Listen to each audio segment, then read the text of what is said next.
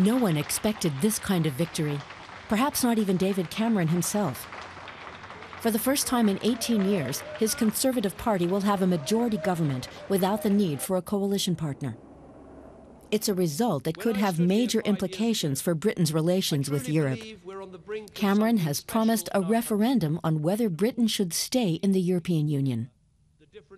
We will deliver that in-out referendum on our future in Europe. As we conduct this vital work, we must ensure that we bring our country together. As I said in the small hours of this morning, we will govern as a party of one nation, one united kingdom.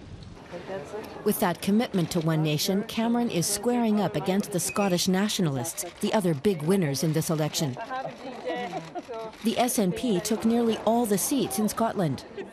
There's already talk about their pushing for another referendum on independence. Clearly there is an appetite for change in Scotland, and there is a very, very strong desire for Scotland's voice to be heard much more loudly. The SNP victory came at the expense of the Labour Party, which also lost out in the rest of the UK. Party leader Ed Miliband has now resigned.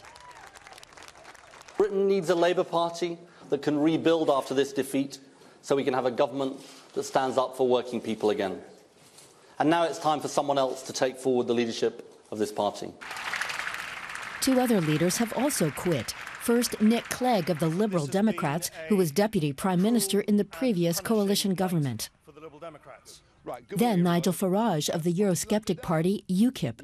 It attracted 13% of the vote, but only won one seat. A bitter pill for Farage, but that's British electoral arithmetic.